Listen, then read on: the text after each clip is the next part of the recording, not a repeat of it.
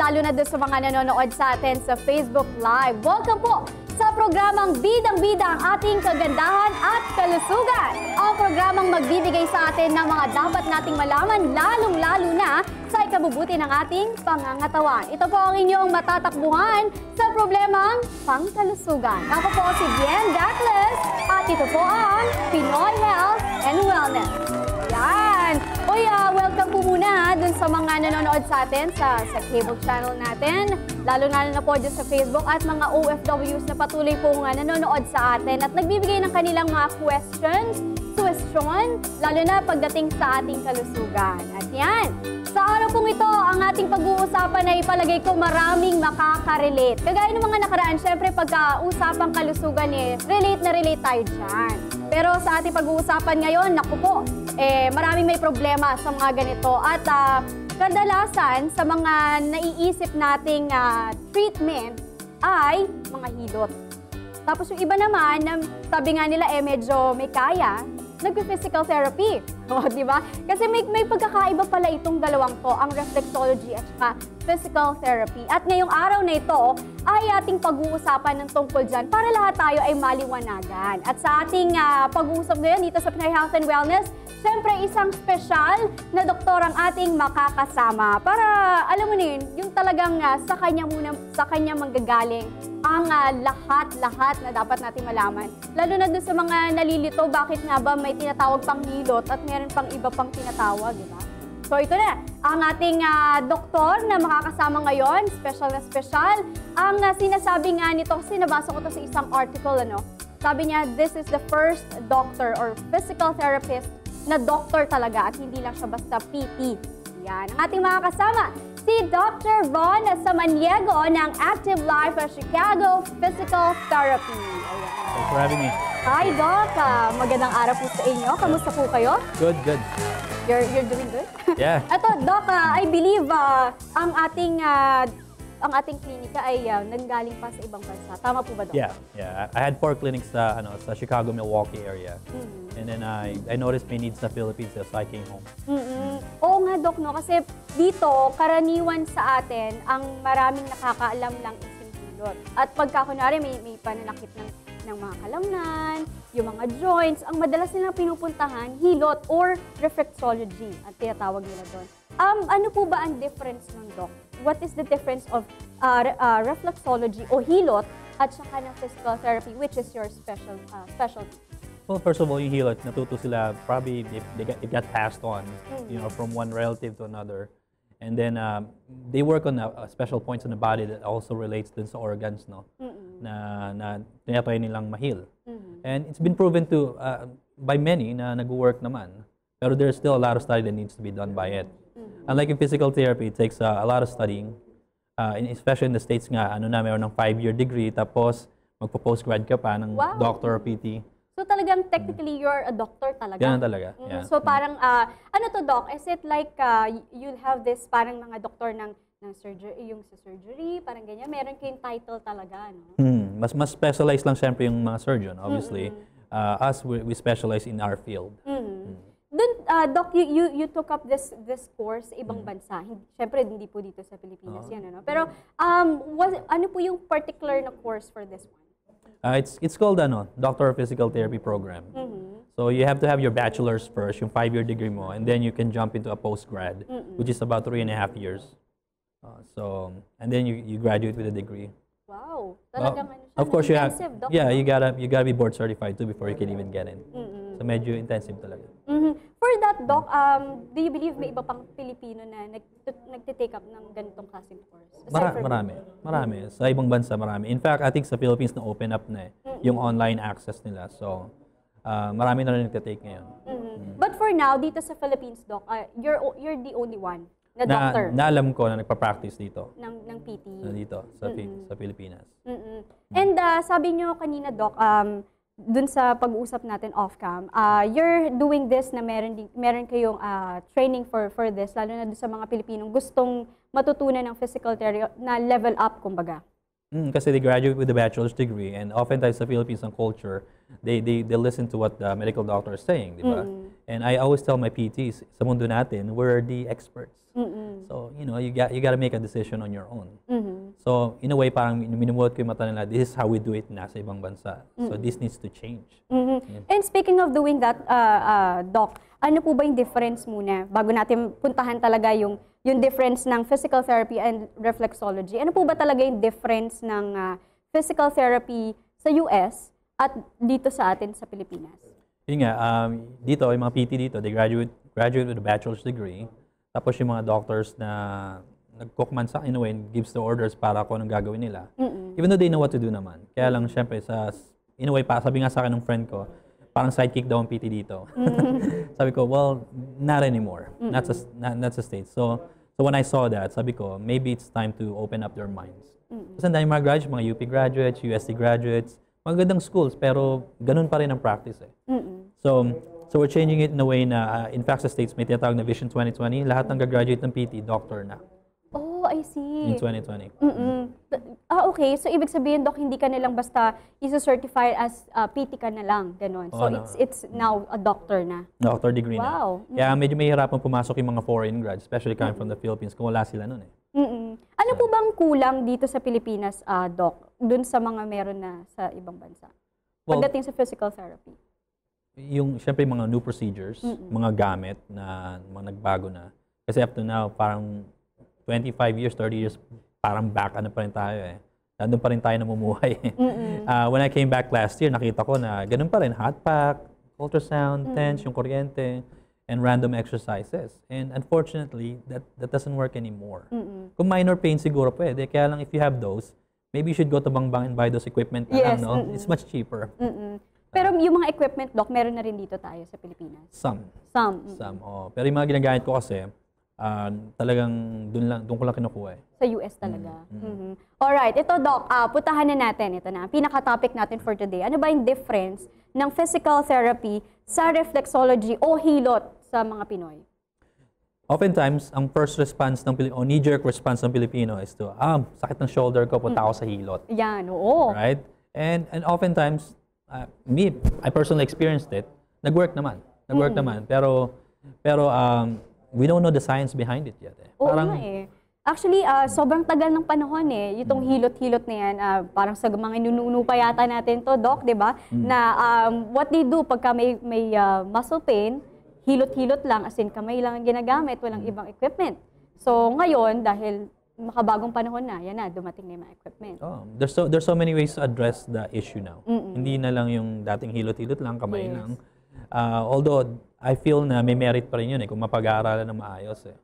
In fact, ito ako na-amaze na napagaling ako ng isang matanda na hindi, nagpunta ako hospital, hindi ako napagaling, pero siya napagaling niya ako. And hanggang ngayon, hindi niyo pa rin alam kung bakit. Yeah, well, I was thinking she probably did some trigger point therapy on me without knowing it. Pero yun yung closest na naiisip ko eh. In physical therapy po ba, Doc, parang ano din yan, meron din silang tinatawag ng mga pressure points, tawag dito. Paano niyo po ba nalalaman kung ang kailangan ba niya ay hilot lang or physical therapy na? Oftentimes, yung mga pupunta naman tao sa amin, they've been to everyone already. Oftentimes, hindi mo gumagaling sa massage o hilot.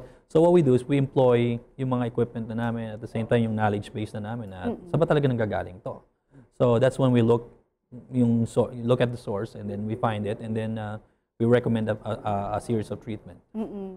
Ibig sabihin, Doc, parang yung reflexology is the basic. Parang ganon. Tapos, nali-level up na lang siya with PT. I guess sa Pilipinas, kaya lang siya because wala naman sila talagang school na pinanggalingan. Burst in PT talagang it's a science of mas formal ang study. If you think about it, parang yun yung parang prehistoric. Correct. Prehistoric talaga. Parang dinosaur era pa naman yan. Medyo matagal na. When you think about acupuncture, it's the same thing, right? They've been around for so many years. Yes. Diba? At saka dinala pa ng mga Chinese yan sa atin dito sa Pilipinas. And until now, they've been doing that pa rin. At saka parang yung effect niya hindi naman nagbago. In fact, as we do it, but we call it dry needling na, no? Unlike acupuncture, where they address the chi, as we go directly sa muscles or the nerves that we need to hit. Alright, pagdating po ba, Doc, sa physical therapy, ano po yung usual na ginagawang O yung usual na tinitreat ng mga PT? Sa Philippines, I guess, common ang stroke, ano? But because we're in pain management, we treat a lot of shoulder cases. I don't know kung ba't maraming shoulder cases dito, pero sometimes it happens overnight, sometimes it happens over time. Kay lalaki, kay babae, kay athlete, meron eh. Yung mga tinatawag na frozen shoulders. For example, Doc, sige, puntahan muna natin yung hilot. Minsan, yung hilot po, nakakatulong na siya to ease the lagnat, parang ganyan, yung fever. Nakakatulong siya. With PT po ba, it works din? Kung may fever na, it's a different story na, no? Yeah. If it's musculoskeletal, meaning the bones, the muscles, the nerves, yeah, we could address those. Pero pag may mga systemic issue na fever, baka may mamilang gagalingin na mas malala yun, ano? So, yun yung, parang doon na pumapasok yung hilot. Maring sa mga baryo-baryo, yeah, that's what they do. Doc, pero do you believe na, lalo na yung iba na, yung merong bato sa paano ba kidney. Sa kidney, tapos yung iba pang mga diseases, minsan kasi they're saying na hilot lang yan, ganyan, i-massage lang natin yan, matatanggal na. With you as an expert, as a doctor na of physical therapy, that works po ba? Or can you recommend that for I guess kung talagang walang diagnosis, na yun yung issue nila, and baka talagang hindi naman talaga yun, makukuha eh. Paano kung talagang meron ng kidney stone? Hindi mo makukuha sa hilot-hilot eh. Yeah, it needs to be attended to by a professional talaga, no? Like a medical doctor na rin. Yeah, para mawala yung kidney stones. Based from your experience, Doc, you've been here in the Philippines from since October 2015, and meron na kayong 4 clinics, correct, Doc? 9 ngayon dito sa Pilipinas. Based dun sa ilang buwan na rin naman, almost a year na, ano po ba sa tingin niyo yung problema ng mga Pinoy? Bakit hindi nila maiwan-iwan yung hilot? And parang nagiging secondary o minsan panghuli na nilang option yung PT? Like I said, it's a knee-jerk reaction for a lot of people. Kasi lumaki ako na ganun eh. Parang tayo lumaki tayo sa Jollibee, di ba? Yes. So we eat there all the time. Kahit saan tayo punta, hanapin natin yun. Sila din, for a lot of people, a lot of Filipinos, ang unang response nila is, pahilot ko to. Kasi masakit tuhod ko eh. Pangalawa, syempre, money rin. Money is an issue, di ba? For a lot of people. So it's a lot cheaper kung magbibigay ka ng talong or chicken, di ba? Kapalit ng hilot. Kapalit ng hilot, di ba? Correct. So it's much more accessible to them. Versus, isipin na, punta pa ako hospital, punta pa ako sa clinic para magpa-PT, magkano yung babayad ko. Yun ang inisip ng karamihan eh. But to those naman na talagang may capacity and talagang ayaw lang pumunta doon sa government facilities, that's when they come to us, no, sa mga private clinics. And based from your expertise, Doc, dito sa Pilipinas, kasi I believe naman may mga nakausap ka ng ibang mga PTs, ano po yung usual na nagiging parang idinudulog nila sa inyo? Or like, they're asking, ano po ba yung kailangan natin gawin para ma-level up yung PT dito sa Pilipinas? Yeah, often that's what I see. Kahit sa pag-graduate kay UP, UST, or wherever, ganun pa rin eh. For everything and anything, we still do the proverbial hot pack, ultrasound, TENS, yung kuryente, tapos bibigyan ka ng exercises. And personally me, if I'm already hurting and bibigyan mo ako exercise, I wouldn't like it. Diba? So if someone asks me for help, I'm gonna find a solution to that. Yun yung sinasabi ko sa kanila eh. PTs can offer a lot more than just hot pack therapy, which you can do at home. Yes, of course. So, kahit bote lang yan, lagyan mo na mainit na tubig, pwede na. Exactly. You don't have to spend so much money. Pwede may hack yun eh. Pero yeah, so sinasabi ko sa kanila, guys, there's a lot more. Ang common na sinasabi sa akin, Doc, eto na lang ba? Hanggang dito na lang ba kami? Like, no, there's a big world out there waiting for you. So when I train them at my office, nakikita nila, pwede palang gawin. Meron pa palang mas marami, mas exciting pa pala. Yes. Yeah, kasi frankly, most PTs took the course kasi they wanna go out there. Oo, kasi mas mahal ang sahod pagdating sa ibang bansa. You're making around 6 to 8 grand a month. Wow. Gross income nila malaki. So ba't sila mag-i-stay, di ba? If they could make that much money. Pero sinasabi sa akin, may buhay sa Philippines mas maganda. Mas maganda dito. There's a reason why I'm here kasi unang-una Pilipino tayo. Yeah. We love our country and of course, we'd rather serve our countrymen than outside, you know? So I brought all that knowledge here.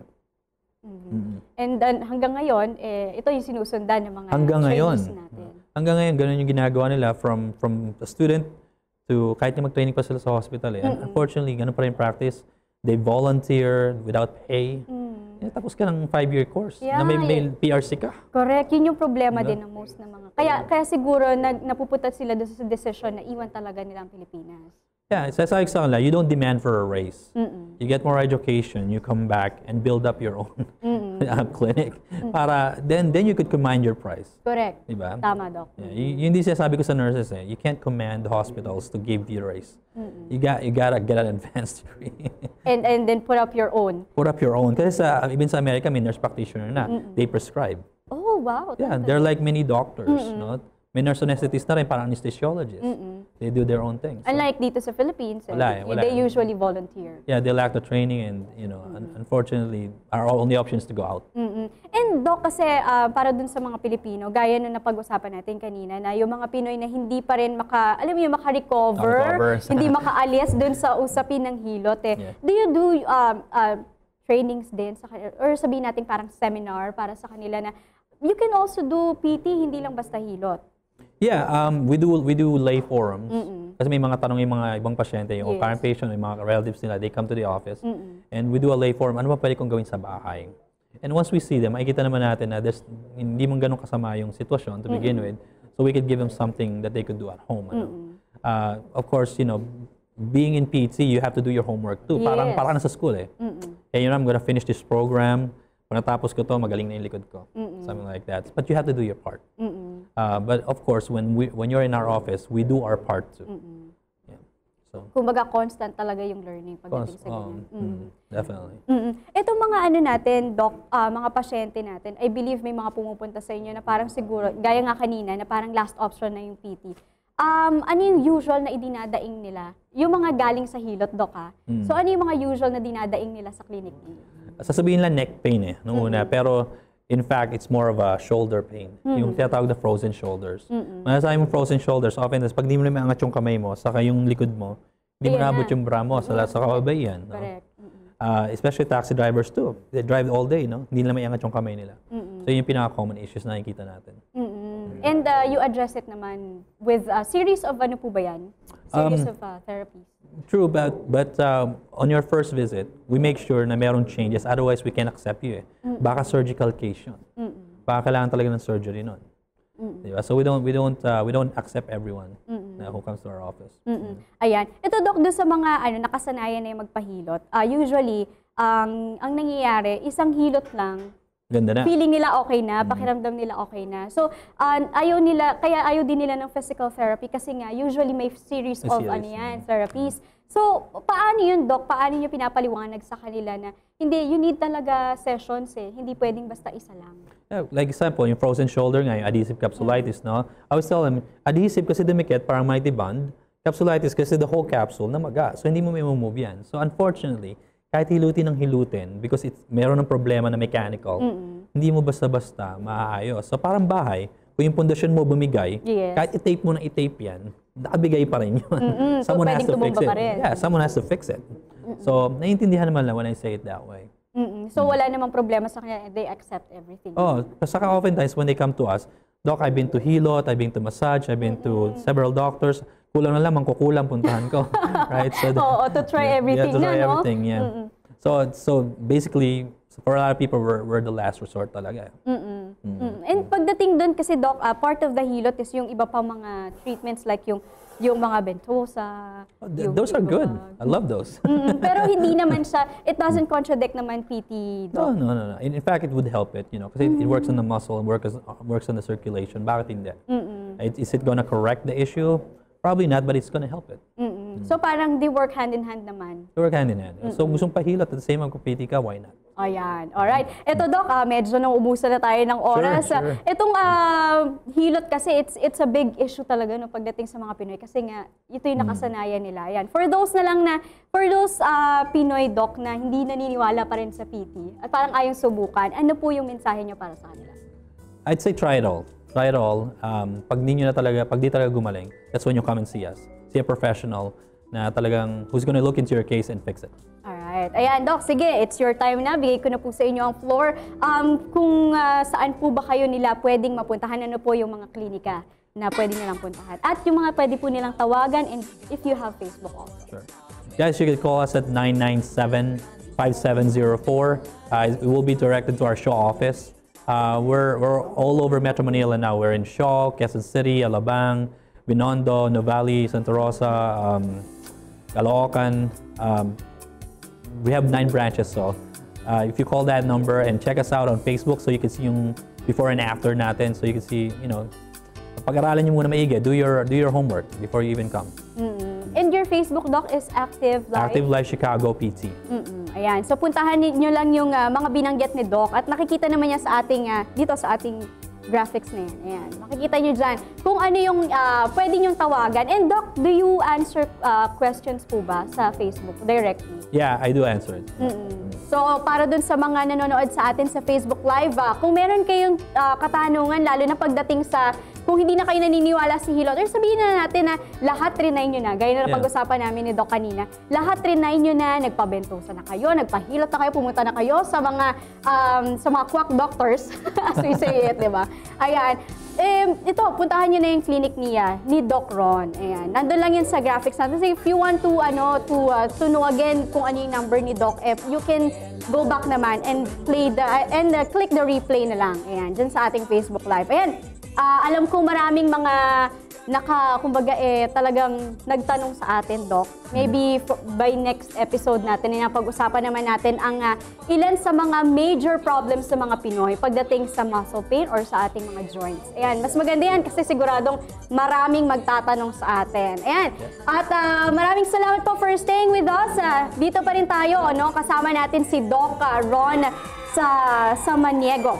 Ayan, ng Active Life Chicago Physical Therapy. Ayan, hanggang sa susunod na ating pagsasama-sama dito sa Pinoy Health and Wellness. Dahil sa usaping kalusugan, we should always remember that prevention is still better than cure. Makita-kita po tayong muli. Ako pa rin po ang inyo, nakasama ko po si Bien Dacles. Hanggang sa susunod na episode ng Pinoy Health and Wellness.